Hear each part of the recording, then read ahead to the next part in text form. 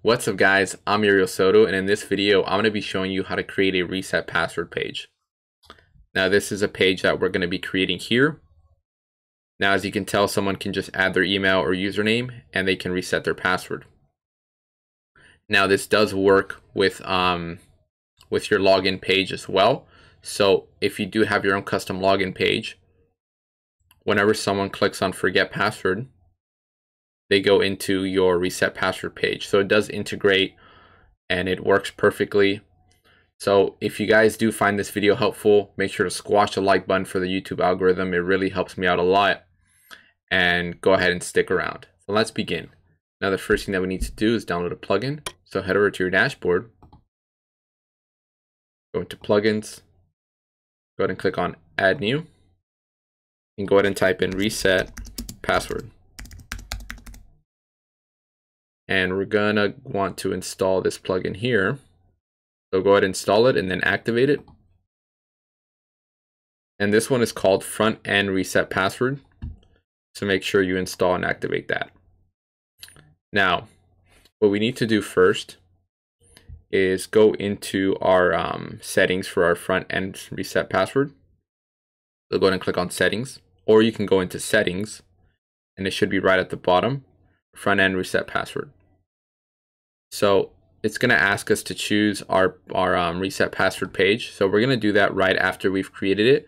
But before we create it, go ahead and grab the shortcode here, reset password. So go ahead and copy that, go into your pages, go ahead and click on add new.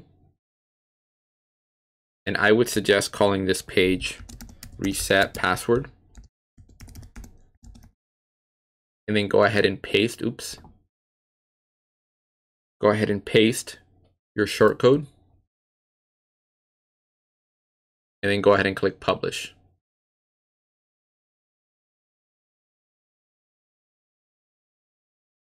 Now go back to your dashboard, go into settings, go into front end reset password, and go ahead and choose your page that we created. So reset password, perfect. And we're going to click on save changes. Now, I'm going to go ahead and log out, and I'm going to show you how this page looks like. I'm going to click log out here. We'll go to the login, and then I'm going to click on forgot password. And as you can tell, it's going to take me to this page here. And now my visitors can reset their password just by adding their email or their username. And that's how you would go ahead and create it. Now, for those of you that have Elementor and they want to add this into Elementor, I'm pretty sure you're able to do that as well. So let me go ahead and log in. You can go to your dashboard, go into pages, and go ahead and click edit. And we're going to try to edit this with Elementor. So we have the shortcode in here, so we're able to use that as well. And then we also have this above, but we can make this full screen anyway. So I'm going to go ahead and make this full width for Elementor. Go ahead and save that there. And then refresh my page here just in case it's not working. There we go. So now from here, we can go ahead and add a section. I can bring it right above here. And then I can expand the minimum height of this.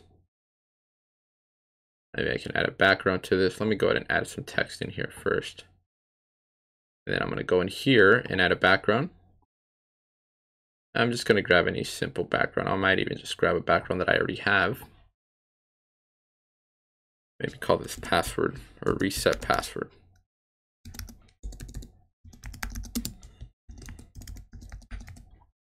And then I'm going to have this off to the middle, and I'm just going to do some quick stylizing to this. There we go. Now it is very similar to the one that we had earlier, but I'm sure you guys can customize it a lot better than that. Maybe we can add some minimum height to this as well. And there we have it. Now, if you guys did want to stylize this a bit, I'm not going to get into stylizing this with CSS too much, but if this was something that you guys wanted to do, this is just something that you guys can try. Now I'm not saying go ahead and do it. Maybe it already looks fine to you, but you guys can go ahead and just click inspect. So if you guys don't know how to do that, let me just go back. Right click it, go into inspect.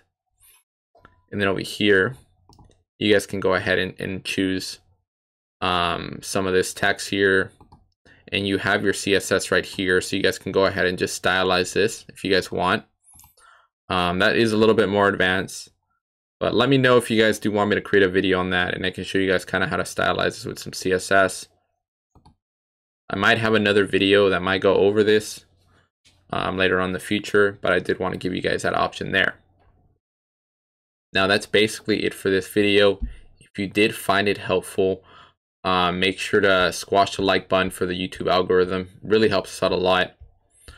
So as always, if you guys haven't subscribed, make sure to do so. And I'll catch you guys in the next video.